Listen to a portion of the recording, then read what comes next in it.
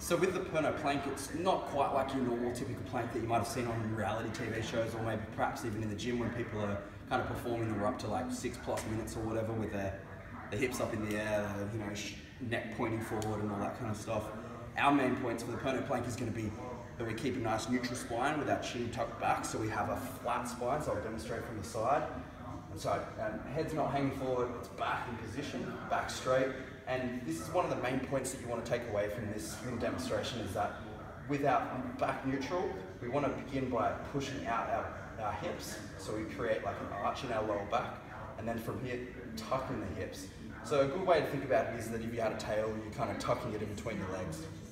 So once we have the tail tucked in between our legs, our glutes are going to fire, they're going to be nice and rock solid, and that's one of our main goals in this exercise. And so now we can kind of come down to the ground and basically position yourself how you would with a typical plank, where you know, hands are on the ground, forearms on the ground, elbows are on the ground, feet are on the ground, and your body's kind of parallel to the ground now. And so we're going to perform this arch and then the tuck of the hips, so then the glutes are now fired. Flatten out the spine so we're nice and straight and parallel. And I want you to think about now tensing your glutes, tensing your legs, and also now with your arms, you're going to grip the ground and pull those elbows towards your belly button so your abs fire. Once you're in this position, we can sort of take short breaths throughout the exercise. So tense everything and then engage.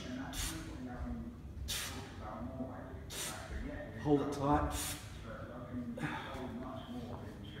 So it might be a little bit weird, might be a little bit difficult to begin with, but you might only get like 3 to 5 seconds to once you first start this drill, but throughout time you will build up and you'll be able to hold tension throughout the whole body throughout the entire drill.